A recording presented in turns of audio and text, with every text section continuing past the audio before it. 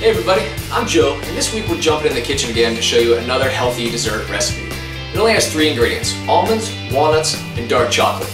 And that dark chocolate hopefully will be at least 70% cocoa or better to make sure it is pretty healthy.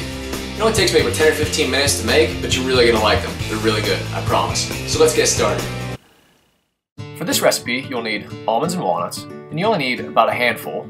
Then you're going to need 1 cup of dark chocolate. You can see here we used Dove dark chocolate because it's what we had on hand.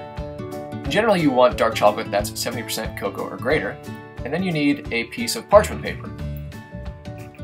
Grab a handful of those almond and walnuts and throw it onto your parchment paper. And then separate the almonds and walnuts into little piles on the paper. Little bite-sized piles will do. And you should be able to get maybe 15 to 20 of these little piles on your piece of parchment paper. You can see here, I'm flying. And here's what they look like up close. Now you need to melt that dark chocolate after you get it unwrapped. Just throw it into a bowl, and then you're going to put it into the microwave. Start off with 20 to 30 seconds, because melting chocolate in the microwave is really easy to burn it.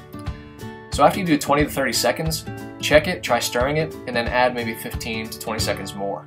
Because it doesn't change shape when you melt it. You have to mix it up to see if it's actually melting.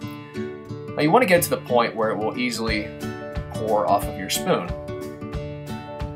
Because what you do next is take spoonfuls, maybe a little bit less, and place them onto these little piles of almond and walnuts that you made earlier. Pretty easy to do. You just want to make sure that your chocolate is melted enough so that it comes off of that spoon rather easily. Here's what they look like up close. Pretty good.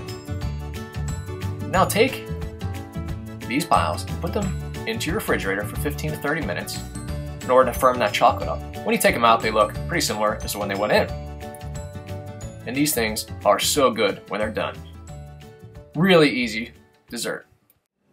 So there you go. That's how you make an easy but healthy dessert in only 10 to 15 minutes. I hope you liked the recipe, and I hope you liked the video as well. And if you did, you can always give it a thumbs up so other people can check it out. And you can always subscribe to the station if you want to see our weekly videos. So until next time, thanks for watching, and take care.